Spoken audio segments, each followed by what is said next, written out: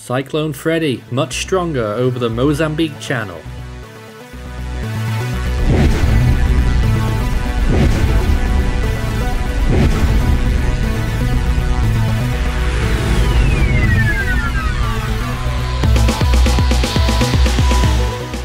Well, the storm that continues to defy the odds, blowing up into a Category 2 during the course of today, located at 22.9 degrees south, 42 degrees east, which puts it just off the coast of Madagascar. Hasn't really moved very much in the last 2 days.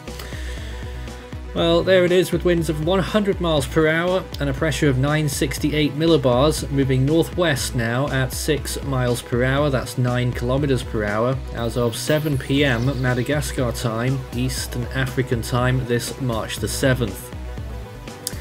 A Category 2 on the Saffir-Simpson scale, continuing on its march across the ocean and northwestwards movement now over the Mozambique Channel, where it has already been once. And here it is once again with its wind field expanding a little bit, particularly on the southern side there. We are on day 29 of this storm since we first started tracking it off the coast of Australia. It is 139 kilometers from Salary on the southwestern coast, 163 from Andavadoaka, 182 from Toliara, 191 from Morombe, and 374 from Morondava.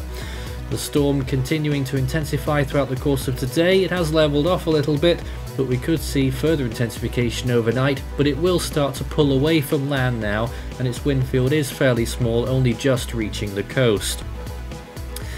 We've still got the same kind of messaging that we had the other day with regards the primary hazards, and that's for widespread flooding. Significant amounts of rain over large parts of Madagascar and Mozambique from the storm's wider influence, areas that have already been inundated, flash flooding likely near the direct path of the storm.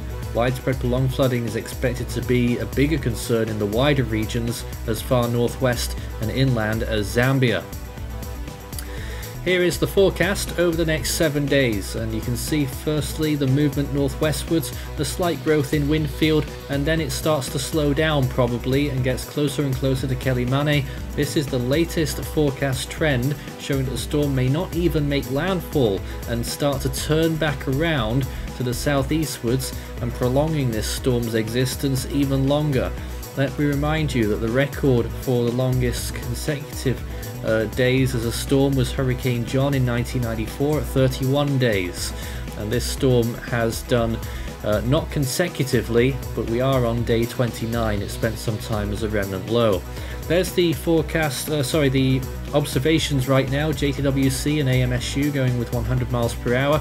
Meteo France a little bit behind there, just over 90 miles per hour, and the ADT systems are very far behind with the storm's current position.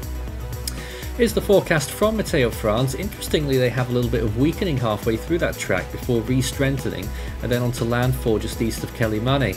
I would quite doubt that, because I would say that the storm is more likely to peak in sort of that area that they're talking about, that it will weaken a little bit. This is the GFS forecast, and you can see they're strengthening, although the GFS is a bit far behind already because it already is Category 2, and the GFS initializes that model a little bit lower than that.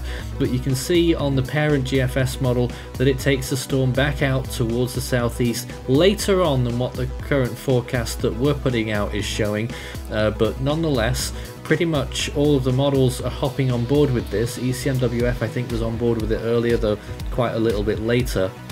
It is an uncertain situation, and there is a lot of question marks still ahead of this storm.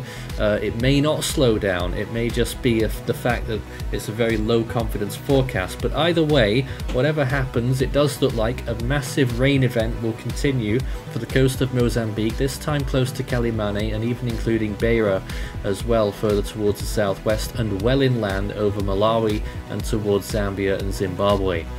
You can see here on the simulated radar reflectivity some of those red zones showing just where the highest rain rates will end up being, and that's the highest potential for flash flooding right there, as you can see quite clearly around the landfall zone.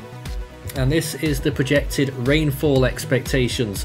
It has uptrended once again actually, and we are expecting along the coast of Mozambique probably around 24 inches of rainfall. That's 600 millimeters, extending quite far inland, areas there that are getting well above 10 inches, 250 millimeters. Over Madagascar we're still looking at around a few areas around 5 inches or more, 125 millimeters, but the main concern now is for continental Africa, especially when you look inland but on the coast as well.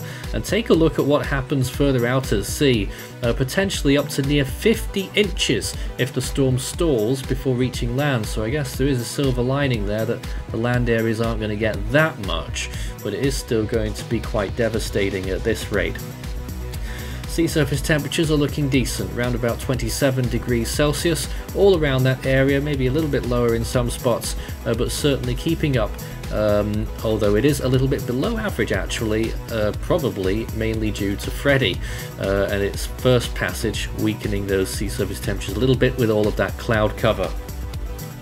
Let's check that satellite imagery again. You saw little bits of it at the beginning, and you can find this satellite imagery on our website, force13.com/satellite, a new place for satellite imagery. We've been highly anticipating this, and you can see the storm's motion there, generally northwestwards, maybe even north-northwestwards there. The eye popping out quite well earlier on in the day, but it has just a little bit clouded over, but convection still right up there, and this storm looks in a decent position for further intensification down the line. But it is almost following the coast of Madagascar right now, continuing there. Quite a few reds around, and I think it's really shoring itself up at the moment. And here's some late visible images, supposedly an animated selection from Ram Slider, but it's quite temperamental, but you can still see a few images there of the storm quite clearly, and shows the influence of the storm passing off well on towards the Mascarene Islands actually. And this is just a quick view here of it motioning towards the northwest.